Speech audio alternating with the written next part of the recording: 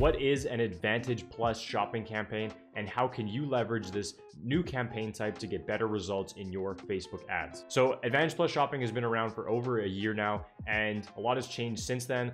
And this campaign type has had some successes, and it is not, the overall solution and replacement of ads as we know it, like Facebook probably wanted. And it is a great campaign to go about scaling your ads and getting better results once you already have some proven winners and your pixel has a lot of data on it. So in this video, I'm going to show you exactly what this campaign is capable of in a real life ad example. And then I'm going to show you exactly what the campaign is all about using Meta's explanation. And then I'm going to show you step by step how to go about setting up this campaign. But before we get into that, if you're new to the channel, my name is Blake Bauer and I'm the co-founder and CEO of a new age advertising agency called Jet Ads. And we help brands jet to better ad results, automating and scaling their paid customer acquisition on Facebook ads, Google ads, TikTok ads, and more. Really a overall package solution, making it super easy and simple to get started with an ad agency and growing and scaling your customer acquisition. So if you run ads and you want to get better ad results and scale your ads, check the link below. Apply to work with me and my team. Okay, so here we are in a live client ad account. And as you can see here, we've spent $9,200 over a pretty long period of time. We've generated 614 purchases using an Advantage Plus shopping campaign, and it's all pretty automated, right? I'll get into the actual campaign setup and the ads and everything, but you can see here, we've generated a 2.91 ROAS with this campaign type, a $15 cost per purchase, which is great considering our average order value is only $44. This is generating really great results for us as far as new customer acquisition, and the conversion rate at 8%.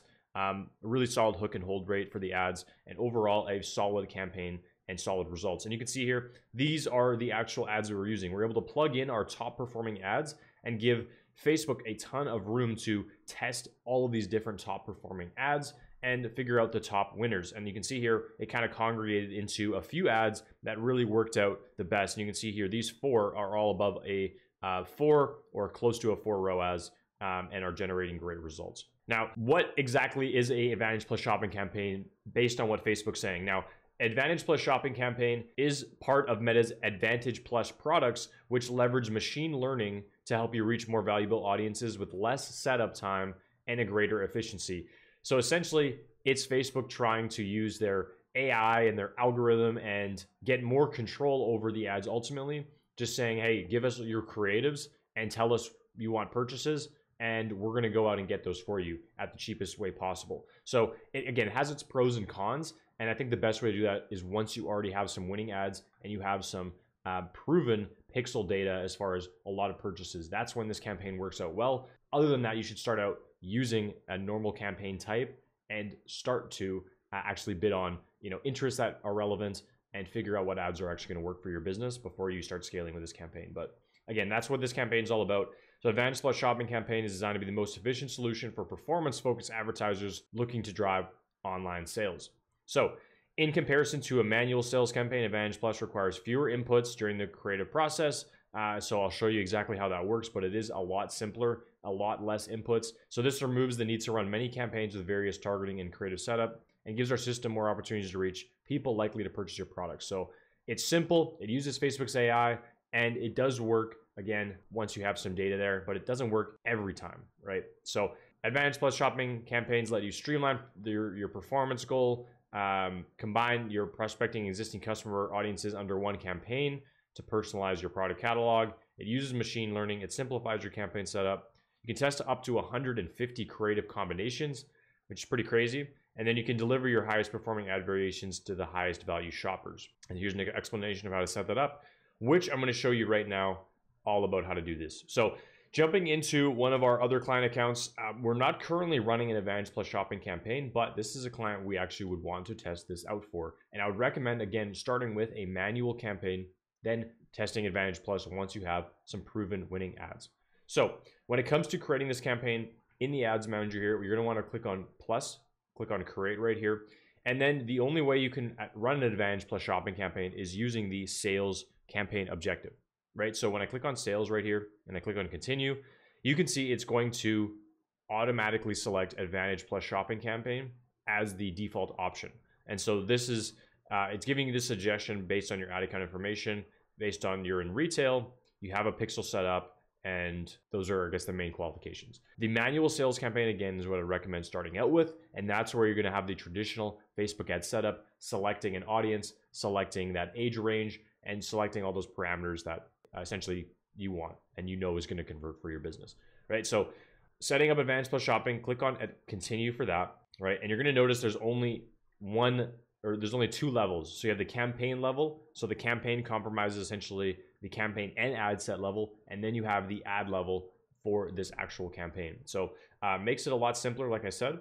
And so for the name right here, I'm just going to leave that, and you can see all the preset settings right here. Campaign objective is sales, dynamic creative is off, so you can turn that on or off. And then placements, you can't really control the placements. It's just Advantage Plus, so it means it's going to be at all placements. It's going to be on Instagram. It's going to be on Facebook, WhatsApp, etc. And then you can change the age range as well. Okay, so you can also categorize your ads if you have a specialty category. So when we go down here, you have website and app. If that is the case for you, we just have website. So we're going to select on website. We're going to go maximize the number of conversions. If you want to focus on value, you can do that, but we only have one product for this particular case. So we're going to focus on maximizing the number of conversions. We have the pixel for Maestro DMX, and the conversion event is purchase. Okay, so we're going to scroll down here, and then you can target your specific location. So for us, let's say we want to target Canada and the United States. Then I'm going to add both of those countries in there. Okay, so if you want to actually exclude locations, you have to do that at a different level here. So no location exclusions are set for this ad account. You have to set that at the ad account level, which is a little bit different. So we have our locations included right there. You can go to audience controls right here, and that's where you can actually exclude those locations. So if I open this up right here, right, so we can see we have these audience controls. So my business can only advertise in specific locations, so you can turn that on. And my business, age restricted goods or service, and you can turn that on as well if you want to. And then you also have placement controls, so you can turn this on, and then you can actually change the placements that you want to advertise on a little bit here. So you can change some of those things around. Okay, coming back over to the setup right here, this is where you have your reporting here, which is going to change your engaged and defined, where it's going to show reporting on your engaged audience and your existing customers. So when you define both of these, we have site visitors and then we just have purchasers, right? This is where in the reporting breakdown between your new audiences, engaged audiences, and existing customers, it's going to be able to show you that actually. And so it is pretty useful. And so I'd recommend, again, going here and setting that up as well under your audience segments right here. And when you come here, essentially you go in and you create a custom audience, which I have other videos on the channel about how to create a custom audience.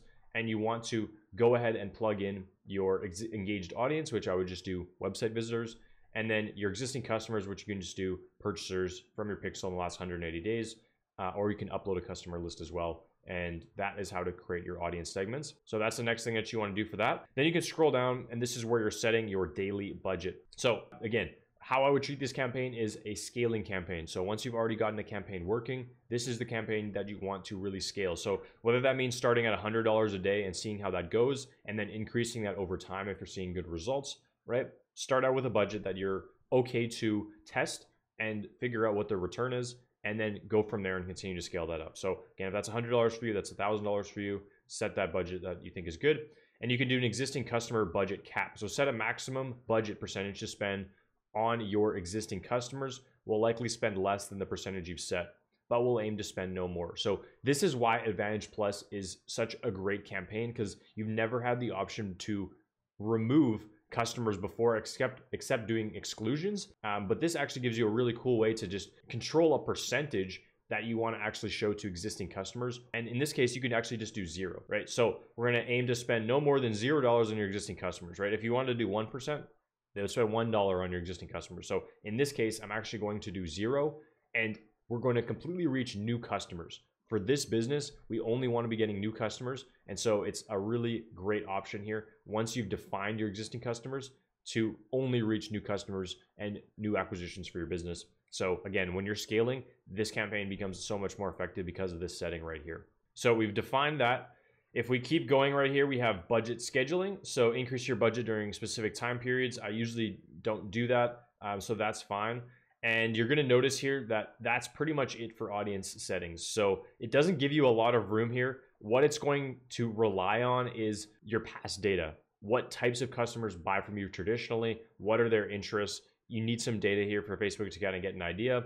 Otherwise, if you're just turning this on, it's essentially using broad targeting and just trying to find customers without much data to work from, right? So when it comes to the ads available right here, you have a couple options of, you can either import ads or you can create an Advantage Plus catalog ad, and you can import all, again, those winning ads. So that's why I say you want to use winning ads and you want to already have a manual campaign with ads that have performed well, because then you can import all of these ads essentially. So once you've imported those ads, you can see I have 3 ads imported, and these are my top ads that have the most engagements, the most purchases, the most results in general that Facebook knows are going to work well, right? And that's, again, where this campaign really shines. So we have these imported, and then if you want to create other ads, you can do that at the ad level by duplicating existing ads.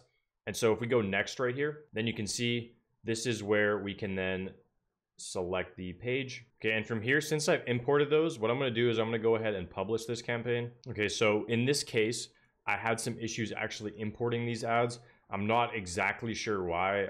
It says they imported, but looks like there's an error. So what you can do is you can find these top ads and you can actually grab the post ID, and then you can add that into here to actually get that ad to use an Advantage Plus.